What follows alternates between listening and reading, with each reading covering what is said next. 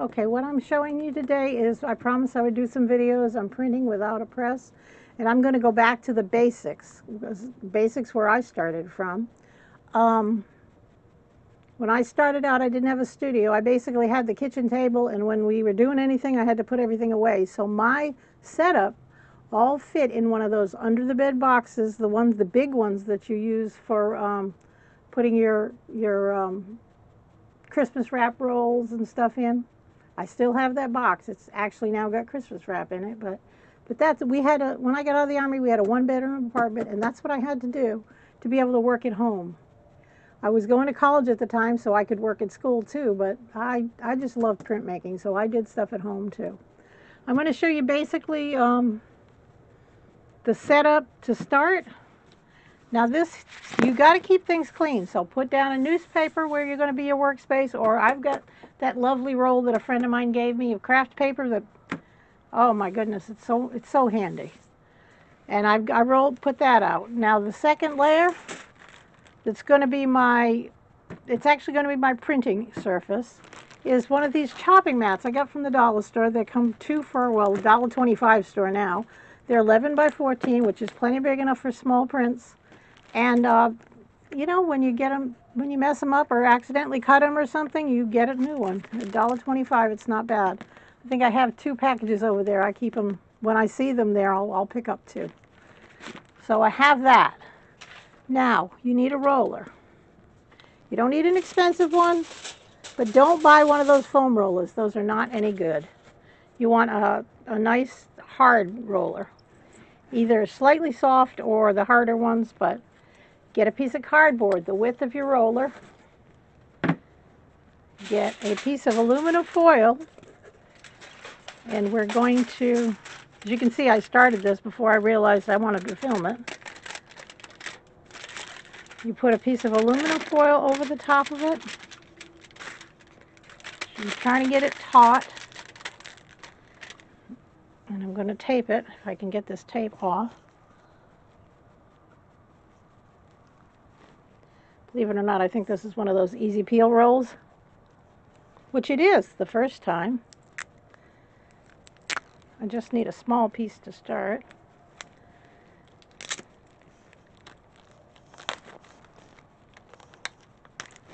Of course, it is not peeling like it's supposed to.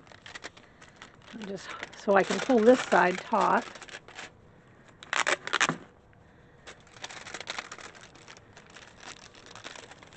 And then just tape it down the rest of the way. If you can get any tape. My tape is not working. I got some of this though. This is artist tape. And I just want to get it taped down flat.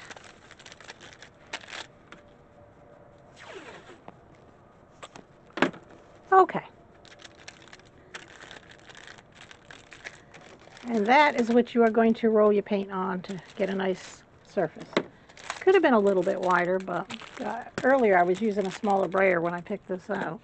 All right, and put that to the side. Now the next thing you're going to do is, what size prints do you want? Now I'm using, it was easy just to take the copy paper. Actually, it's inkjet printer paper.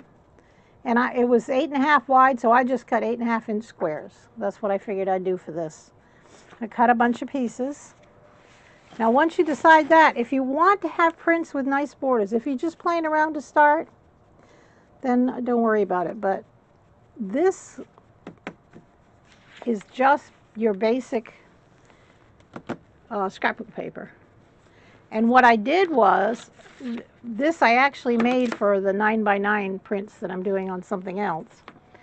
But I also made it the paper size for if you were doing the full size, 11x11. And for the inner side is 7x7.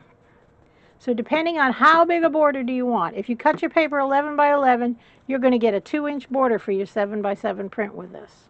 If you only want a 1-inch border, cut your paper 9x9. This little inner line is the 8.5x8.5 line. I just drew that one up because that's not usually what I do, but just so I could do this project. Now, as you can see, what you're going to have to do, you're going to put your ink out on this. And you're going to have to ink a place big enough to do this. So what I usually do, even if you got newsprint underneath it, it'll still work, is take something, but just a regular pencil, and about where you think you're going to be inking out your stuff, draw your line of the size that the inner side your print's going to be. So you can see it through this when you're inking. You can see it through your printing mat when you're inking, so you'll know that you've inked up enough to do your picture. That's important. Now, I just drew something, I mean, almost childish, very childish, just something simple so that I could show you this process. I drew it on a sheet of paper that's the size that I'm going to print, but a little tiny bit bigger so that I can tape it down. Got a little tape room there. Now, what I would do now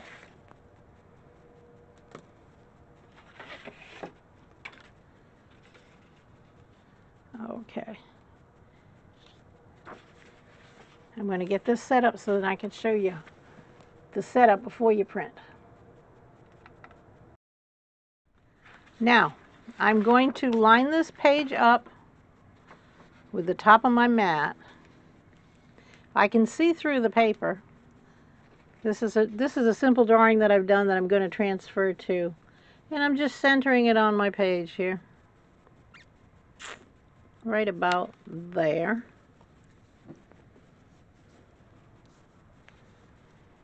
Okay.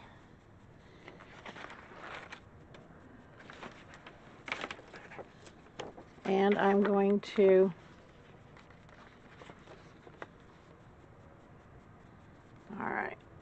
and I'm going to flip that up. Make sure I don't get it in the ink that's up there. I'm going to flip that up. Now I'm going to take a piece of paper.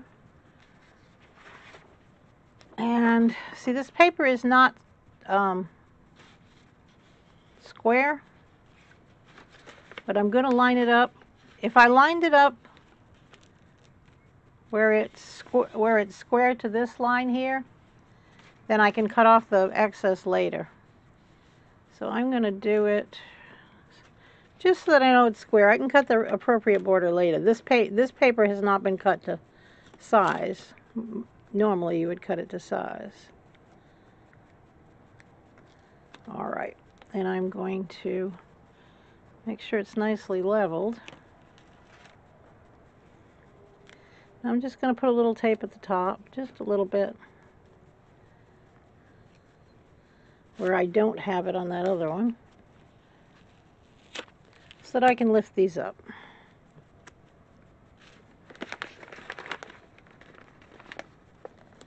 I want to be able to lift them up and look at them just a little. I don't need to do it a lot, just a little lift, so that I can look at them and see where they lie.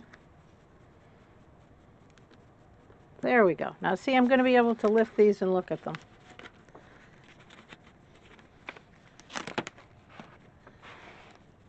What I'm printing.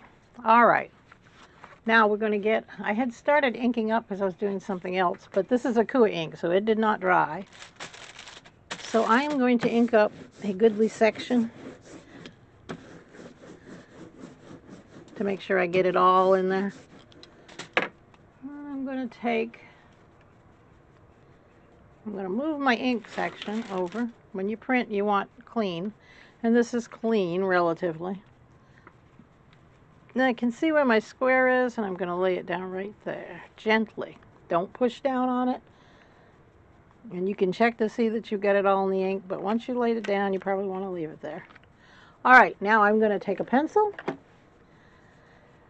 And what you can do is you can take a red pencil so that you can make sure where your lines are that you've already drawn. I usually do take a colored pencil, but I don't even know if I have one out here right now. I've been organizing my colored pencils. I have too many of them. Oh, here's a purple one. We'll use this. All right, now do not put your hand, you can put your hands here where the mat is. Let me see. Let me get this a little bit better here. It never goes as far as I want it to go. Okay, you can put your hands out here, but you don't want to put your hands where there's ink underneath. So, and I'm just going to do a loose drawing. Like I said, this is I did a bunch of these squared leaves, and they're actually going to end up, now I can see it ends there, so I'm going to have to end this leaf a little shorter. And I'm just doing loosely following the lines. These, I did a bunch of these leaves in square, and I'm going to cut them out in cardboard and make cardboard stamps, collagraphs. And I've got a couple different ways I'm going to do them. What I want to do is take these cardboard things and see how many ways I can use them. And there's a lot of ways you can use them. And I have to stop every once in a while to look up. I've got a new camera coming. There's something wrong with my sound. It keeps cutting out, and I hate to do voiceover. So instead of doing voiceover, I usually lose the whole video that I taped. And I'm correcting this as I go through. If I don't like it, I do something different.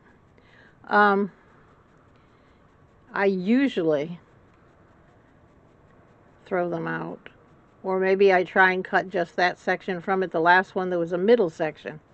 And I cannot find out whether it's my camera that's cutting out, my microphone, which is an inexpensive one, or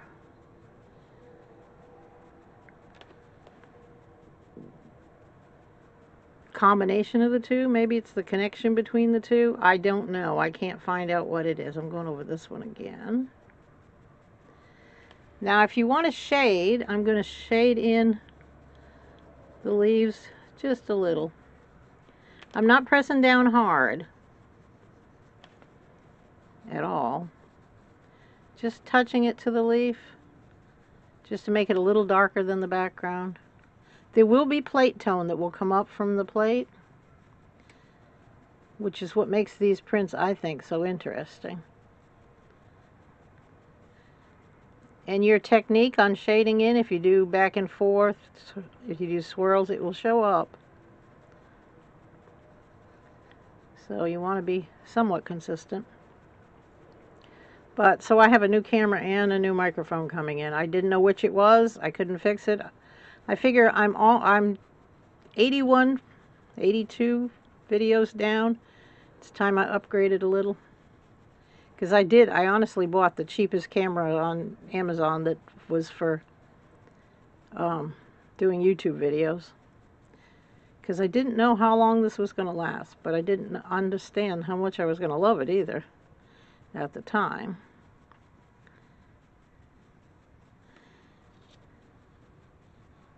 Now you can pick it up at any time and look and see what you got, but you got to be really careful. There's something sticky on the outside of this. I'm going to have to fix that. But see, can you see? You can see a little bit. And I'm going to go back through and accentuate some lines in the leaves. Some detail, and then we'll be done. But I've got, I think I did 8 of these squared off leaf that I'm going to do in different ways.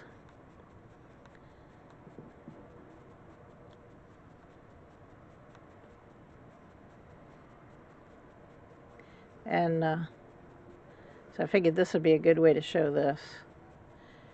I'm going to be gel printing them with, well, I might actually not just gel print them. I might use this as this 2 more simple homemaking with stuff you can get really cheaply, printing at home videos I want to do in the next couple weeks. Because believe it or not, you do not need a big studio. You can be an artist without leaving your house. And it's nice. My friend has her own studio, and that's nice. I mean, I have this backyard. It's one of those barn buildings. This is my studio. And that's nice because it keeps all the junk, well, it keeps most of the junk out of the house. But all my art supplies are not out here. Some are in the house. And I want to make this a little bit thicker and a little bit less defined by scribbling back and forth. And I think I'm done. So let's pull up the picture. Yeah, there's some sticky stuff on this frame. I've used this frame more than once. And I'll show you what you got. There you go. See how you can do shading. Now, if I had to push down real hard, like you can see in this top leaf, I push down a little harder, you could get it really dark. And the nice thing is you've got this done. You can leave that picture there. You can just ink over this again, do another one. Ink over it again, do another one. You can do one after the other. But, so you can see what you can do with it. And I've seen people pull this up.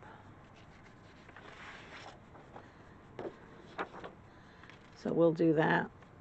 I don't like it, but it's too dark for me. They just pull up what's left. I'll go over it nice and flatly and then pull it up. Yeah, see, it doesn't work for me. But I've got a fuzzy enough line so I could go in there with colored pencil and get the rest of that out of there. Like I said, you just ink back over it. Your ink is still on the thing. Ink over, do another one. Ink over, do another one. You can use the same thing, or you can pull up the border and stick another picture to it.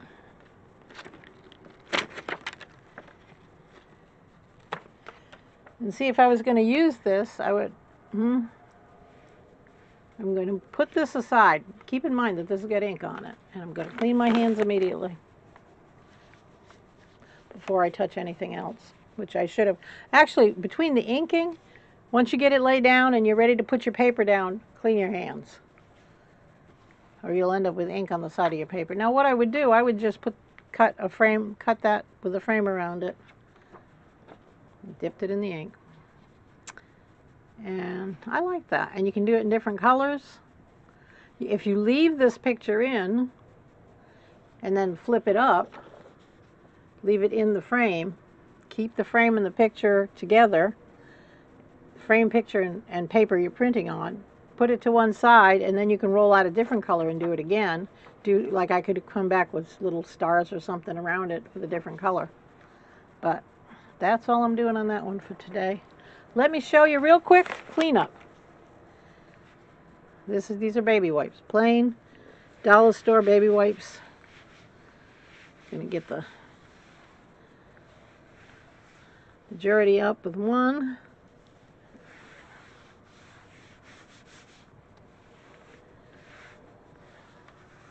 I usually need 2 or 3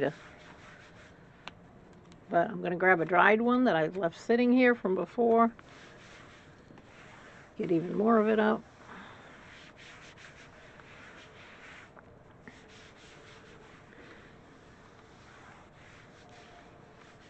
And you can use paper towels with soap and water work just as well. The one thing about Akua, it cleans up really nice. And that faint gray is going to stay there. But that's not going to affect your print. All right, cleaned off, put to one side. That same wipe I just used. Cleaning up my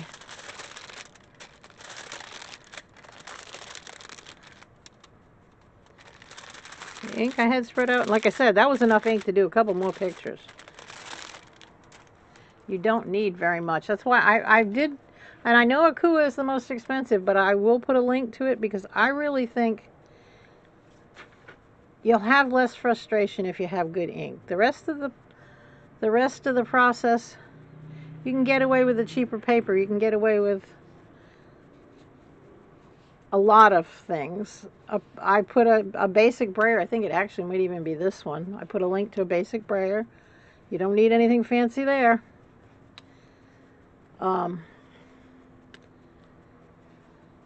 But the ink, I think, is important. You could try it with your acrylic inks. Yes, people do have success with it, but I have far more success with the Akua, or I would suggest Akua or speedball ink. Now this is like 5 times more expensive. For 2 ounces of this, it's like $9. And I think you get 6 or 7 ounces of the speedball for about the same price. So, and the speedball works good too. But I would suggest this if you can afford it. I've got the paper on there, which is like $7.90 for 100 sheets. The brayer, I think, was like $9. And this was like $8.90 for 2 ounces. So it's not a real expensive hobby to start. You should have like newsprint in the house that you can use, Reynolds wrap, and cardboard to make your little inking pad station. So it's inexpensive to get started, and you can do some wonderful things. Once you practice with the pressures and your technique, you can do some really intricate, complicated prints this way. And you can do them over and over again by rolling it out again, doing it again. You don't have to. And all of this stuff will fit in one of those, I'd say 16 by 18 boxes that you can get, and slide it under the bed so that it'll be out of the way. So you can put all your stuff up in one box. You don't have to have a studio. You don't have to have a separate room. You can be an artist with a kitchen table and a few supplies, or a kitchen counter and a few supplies. That's all you need. So I hope you try this. I hope I inspired you to try it. It's simple. It's easy. And please put a like on my video if you like it.